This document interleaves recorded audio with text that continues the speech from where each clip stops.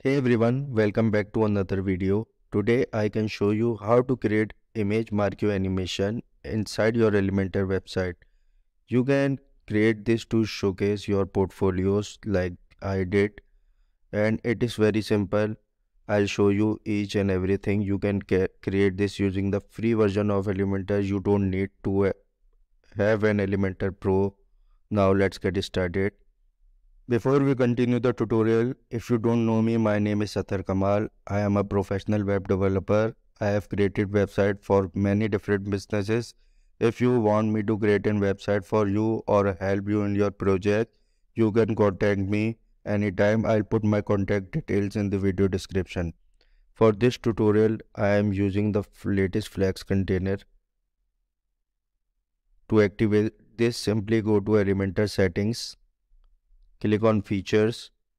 Here you have the option to activate the Flex container. By the way, you can use the old inner section if you want, it's totally up to you. Now let's create the section. Click the plus icon, add this vertical container, set the content width to full width and the height set to 100 VH. Then justify items set to center and the column gap set to 5 pixel. After that, go to Style tab. Here, change the background to black. Then go to Advanced tab and remove the padding by adding the 0 here. Then add the container. Inside this container, go back to widgets, drag the container over here, set the content size to full width, then go to advanced and remove the padding.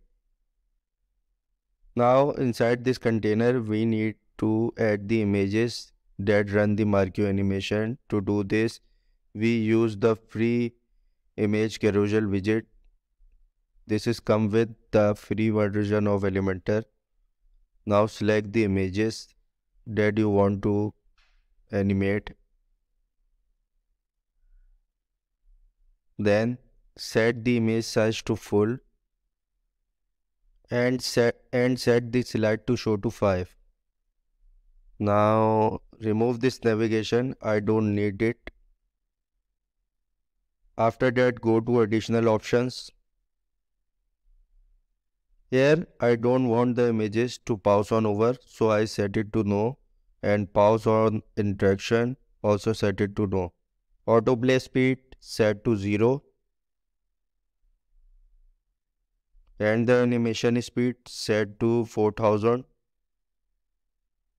And in the last here, set the direction. I'll set it to right. Then go to style. Here I need the spacing between the images. Select the spacing custom and set it to 13 pixel.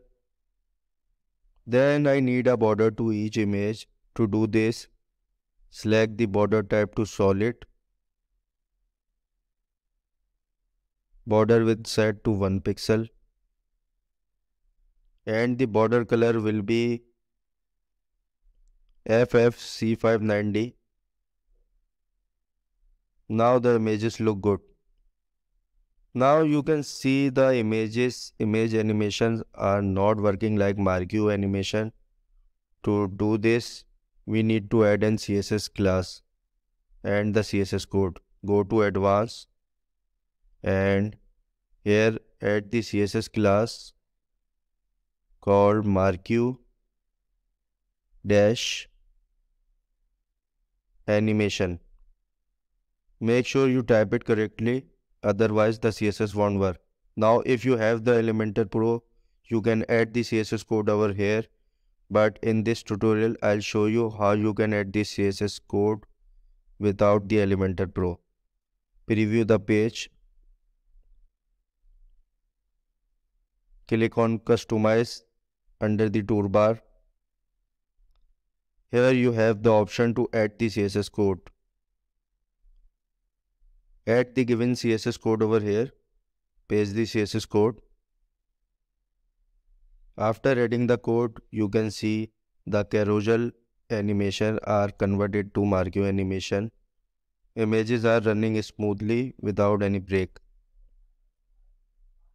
Now click on publish to save this CSS code. Now let's back to the Elementor page. Reload the page to apply the CSS code over here. Now you can see the marquee animation are working perfectly. Now before we duplicate this carousel, let's see how this will look in smaller devices. Click on responsive preview. Go to tablet. Here we need to change the slide to show to 4. Now the carousel look good in the tablet. Let's go to mobile.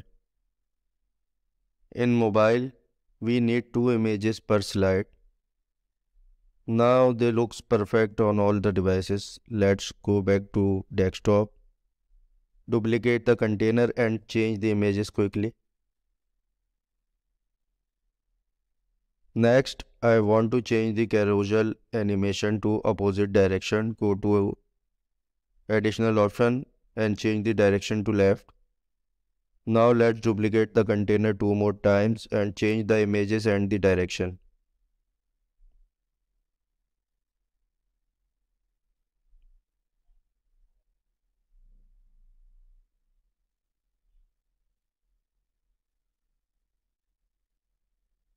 Now all the carousels are working as I want.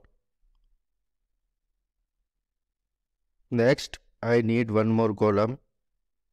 Let's duplicate the last one.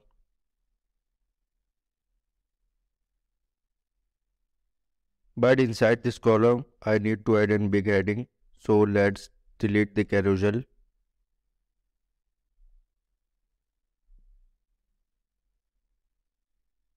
Drag the heading to inside this container. Change the heading text to H1 and add the text over here. Then go to style and set the text color to transparent because I did an 1 pixel stroke to this heading and stroke color set to white. Then open typography and set the font family to enter and the font size 80 pixel. Font weight set to extra bold and this set the text transform to uppercase.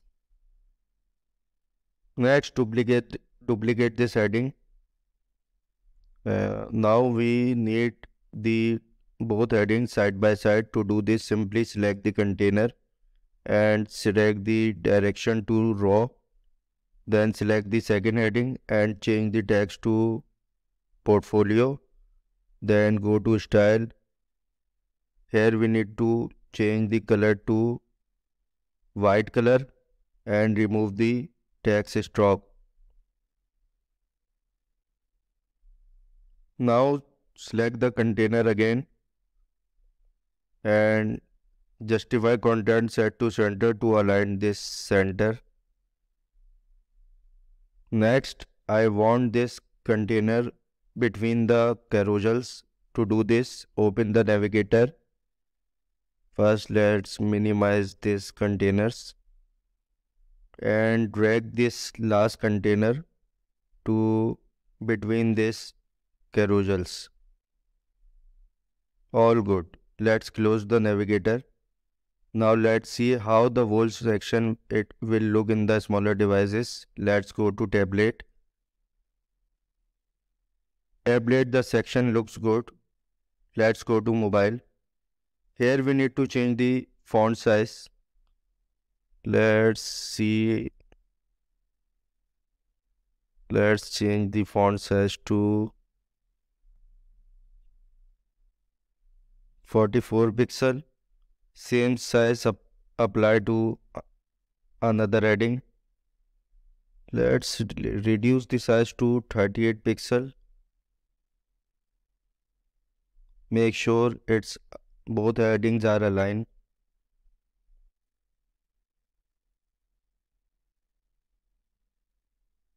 38 is good. Now let's reduce the gap to 10 pixel.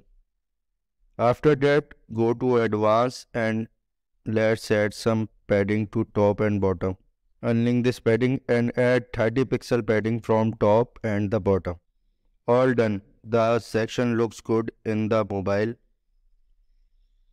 and the tablet and the in the last desktop. All done. Let's close this responsive preview. Hope you like this video. If you like it, then please make sure you like this video. And if you want this demo as a template, you can get this from the video description. You can just import it and change the images. Now, see you in the next video.